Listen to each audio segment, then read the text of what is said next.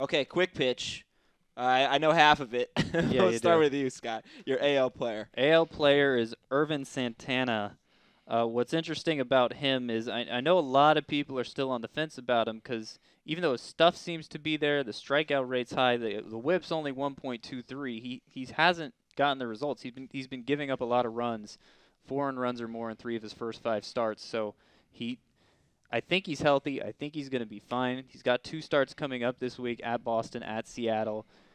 This might be the week he really needs to prove it for people, for them in those shallower leagues to not go Edwin Jackson on him and drop him for one of those sleepers out there.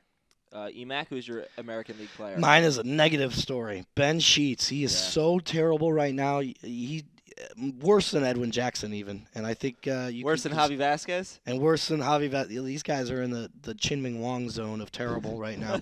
So yeah, I think you can consider cutting Sheets in a mixed league. Like that 12-team standard CBSSports.com league, even a 10-team.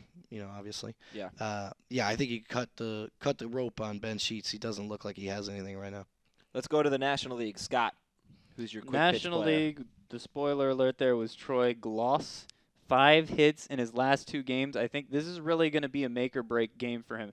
The concern with him coming off the shoulder surgery was a loss of power.